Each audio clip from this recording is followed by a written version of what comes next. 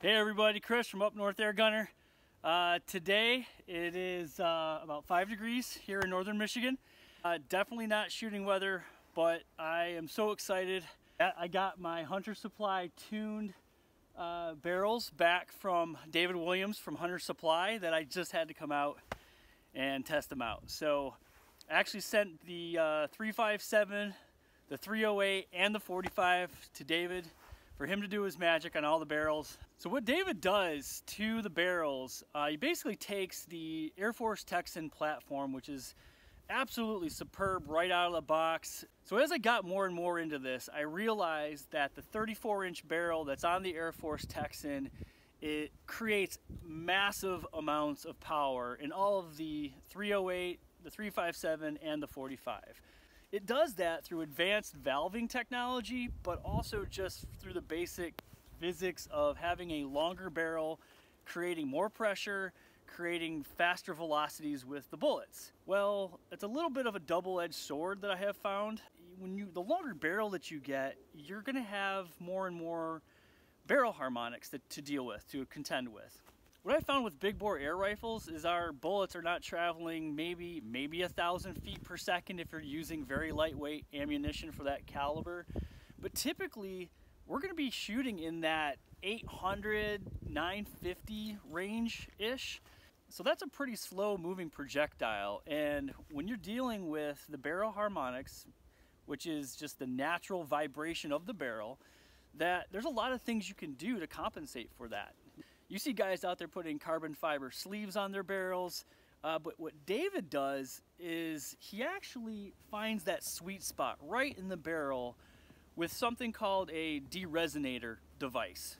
It's basically a rubber donut that goes onto the barrel. He's gonna find that perfect sweet spot based on pressure and different projectiles. And what's great about David is he'll talk you through that, about different pressures, different bullet weights, and using that sliding, that deresonating donut to find that sweet spot. And so this is the 308 here with actually the Hunter Supply short shroud there at the end.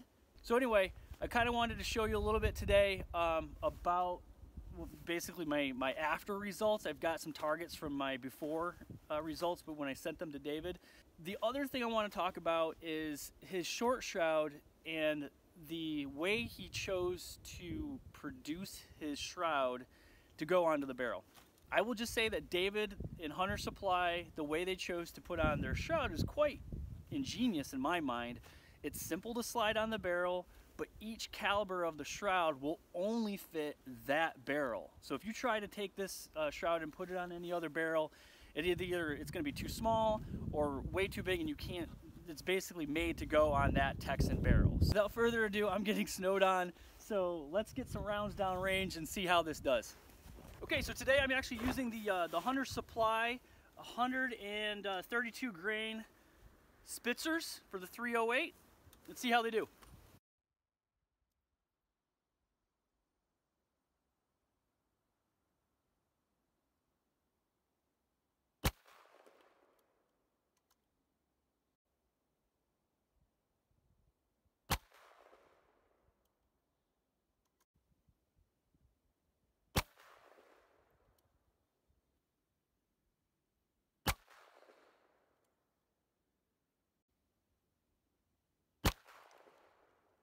Okay, let's talk about this pressure drop shot here a little bit more. What happened here actually is I was tethered to my bottle, which I assume is going to be continuously shooting every shot at 2,900 PSI. But what happened was that carbon fiber bottle that I had was not as full as I thought it was.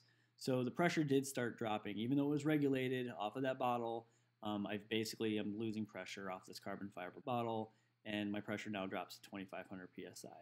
So why this is important is these pressure losses are a lot bigger when you're shooting in cold weather. It's just really important to point that out, as many of us who are shooting the AirForce Texan are hunters, and hunting seasons are often in cold weather, like the deer season here in Michigan. And it's just really important to know what your gun's going to do from shot to shot in colder weather versus maybe when you sighted it in back in September or August when it was 60, 70, 80 degrees back then.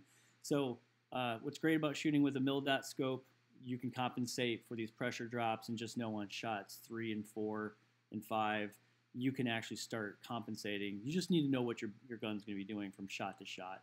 But it's all dependent on the temperature that you're shooting at. So make sure you re-zero your rifle when it gets cold out.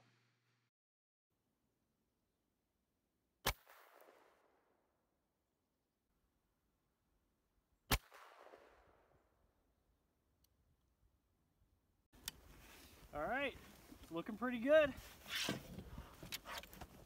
Awesome. All right, let's pull out the 45 and see how that does.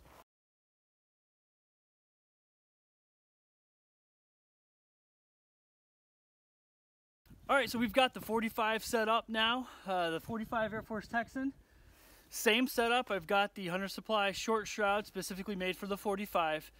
And you'll notice on this tuning, David went to a single tuning deresonator where the 308 actually uses 2 back-to-back. And so basically, and so that tuning donut came down about maybe 2.5 inches away from the short shroud. Well, we just lost the primary camera from the extreme cold weather. So the second lesson learned from this video is camera batteries also don't like the extreme cold weather at 5 degrees. So for the rest of this video, we will be only having the actual target camera. So anyway, so let's see what the 45 can do.